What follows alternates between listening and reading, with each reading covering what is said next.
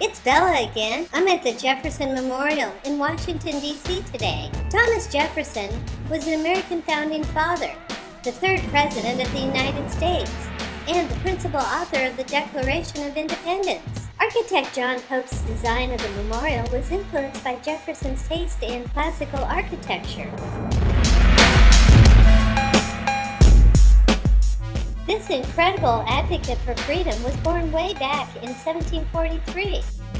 Mr. Jefferson once said, "I never considered a difference of opinion in politics, in religion, in philosophy, as cause for withdrawing from a friend."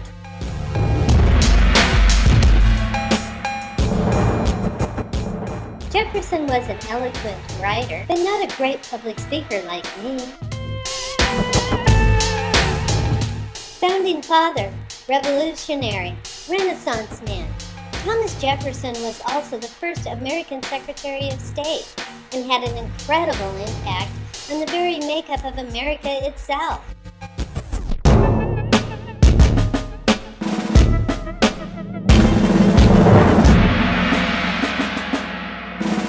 Oh look, geese! I'll see you next time. Love, Bella!